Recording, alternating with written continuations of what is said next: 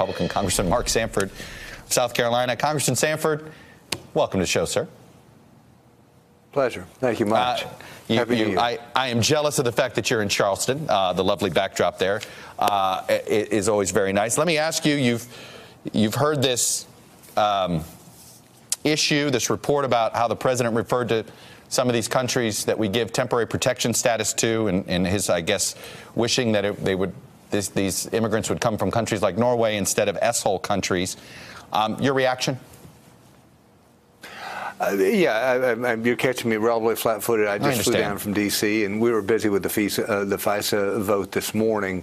And so, you know, it is what it is, and there have been some crazy tweets and some crazy quotes, and I just stack it up. It is what it is. Well, let me ask you this, though. DACA has been hard enough without all this.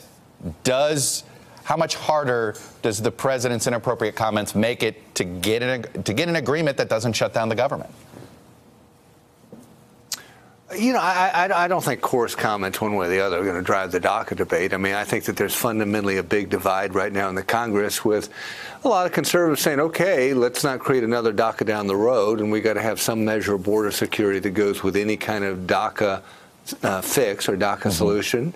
And that's sort of fixed camp, if you will, over on the Republican side. There's an equally fixed camp on the Democratic side with folks saying, look, these kids came through, you know, the whole story not of their own volition. Let's not hold them hostage to what might or might not happen next on border security. Those two camps are fairly entrenched, which, to your point, raises this larger question of how in the world do we get all this solved with a larger budget deal come next week? It did seem as if I saw a compromise floated that seemed to be the true half-a-loaf measure. You get some Democratic votes for more border fencing, some 700 miles. You'd get the DACA protections. Parents would be allowed to stay, but they would not be eligible for citizenship. The lottery program goes away, but the temporary protection status folks would get priority. What I've outlined, is that something you could vote for? I don't know. You know, there's a more comprehensive bill that, you know, McCall and others have just introduced that's sort of hot off the press. I would probably be more in that camp. It's a little bit more robust, if you will. I'd probably be more in that camp. But what I described, is that feasible? Just your way of reading that can get through the House and the Senate? And let me ask you this. Will Paul Ryan put a bill on the floor if more Democrats support it than Republicans when it comes to this DACA compromise?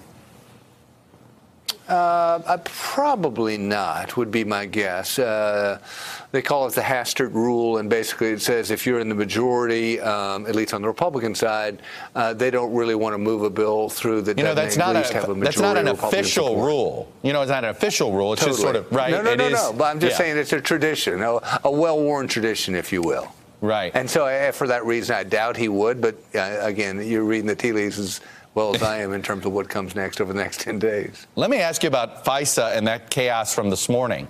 Now, obviously, we've been discussing the DACA chaos, which you missed, I think, on your plane. You were there for FISA. Right. How much did the president's tweet almost undo the entire compromise bill? It had folks a tither, but again, I was in the other camp. I'm in the pro-Amash Zoe Lofgren camp. Right? Right. That would say let's beef up some of the civil liberties and some of the protections within what's called the 702 provision of the larger FISA debate. And so you know, the initial smoke signal that said, you know, this may have had something to do with something that I didn't like, in as much as that created confusion, you know, I don't know that I was that much against it, given I think it is a mistake to proceed as we did today. We'll see what happens over on the Senate side. But I think that the Fourth Amendment is fundamental to this larger notion of liberty, and there being a limit to how far government can reach into your personal effects without a warrant and without probable cause.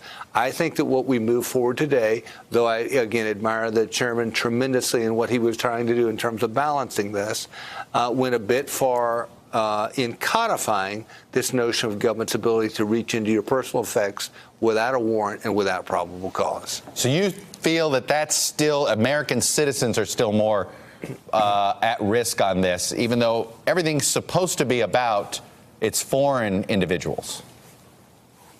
No, but that's not how it works. So in these drag nets, if you will, wherein you're querying a foreign phone number, they talk to somebody in L.A. or they talk to somebody who may be in London, but who may be an American citizen. The question then was, what do you do with that data?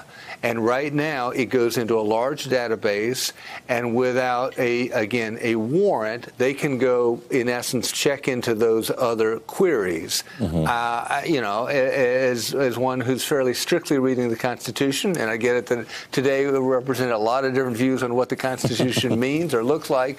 I think that that we went too far. That you ought to have a warrant and probable cause to go into that to that bundle. Because if you remember, the Fourth Amendment was fundamentally about, the Founding Fathers' disdain for British soldiers coming through, looking through your house till they finally found something they could charge you with. They put that Fourth Amendment for a reason. I think civil liberty is vital to the larger notion of liberty. All right, I'm going to finally ask you, I pointed out the beautiful backdrop you have there.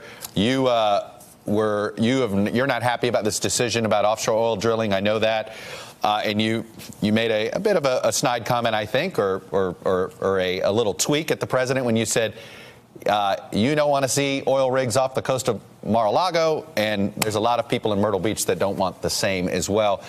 You're a governor. What's in your toolbox as governor to fight the federal government on this issue? If you're the governor, for the governor of South Carolina, for Henry McMaster.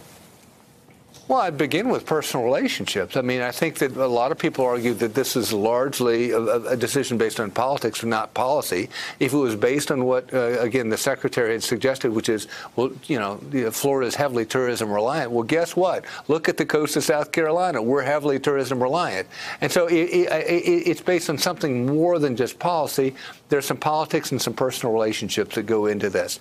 And I think that Henry McMaster, as governor of South Carolina, has a clear personal tie to the president that I hope that he would exploit in any way possible in terms of trying to protect our coastal waters and the tourism business that comes with it. But in fairness, while that might help South Carolina in the short term, is that any way to govern, that it's all based on who you're pals with, on whether there's an oil rig on your coastline? So because there's a Democratic governor of Virginia, I'm sure nobody in Virginia Beach wants to see an oil rig either.